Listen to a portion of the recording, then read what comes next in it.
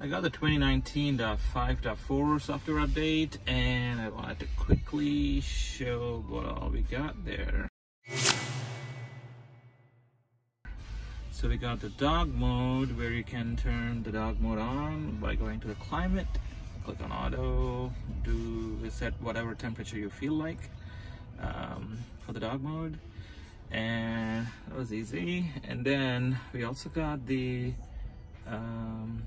HomeLink auto fold mirrors. I just toggled it on, so you can auto fold the mirrors, which is great for a tight garage like mine, because it is pretty tight for me to get in the house.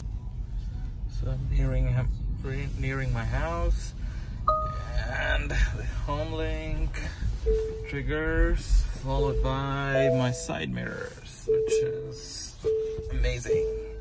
So the side mirrors, and then the last one is the much awaited feature, which is the Sentry Mode.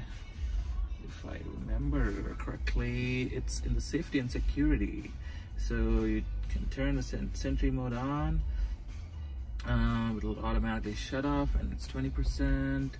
I will try to get a demo of, try to get it activated somehow and see if that'll really work. So that's Sentry Mode. Okay, let's look at the Sentry Mode.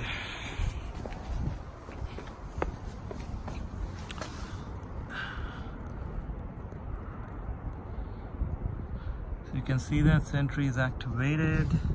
If I do something like this, I'll try to put the phone in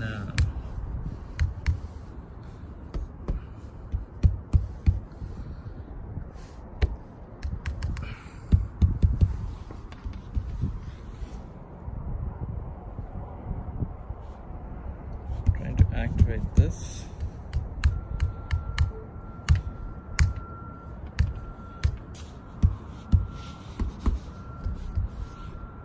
And then they also have a Dashcam side camera recording stuff, so let's see if I can get that footage into this video. So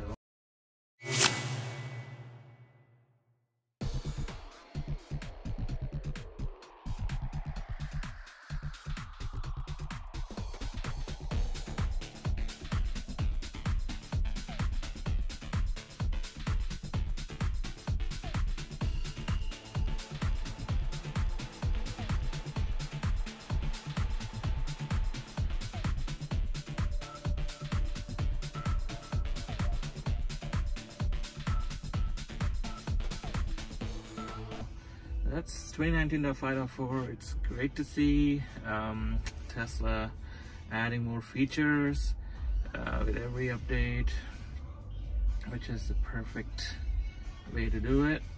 I think no other car does it. So the other thing is the summon. I did not know about these tight side clearances, which is really required for my garage, like you see here. So I will try that. Those I just turned it on, so I will try that as well. So okay, I will see you in the next video.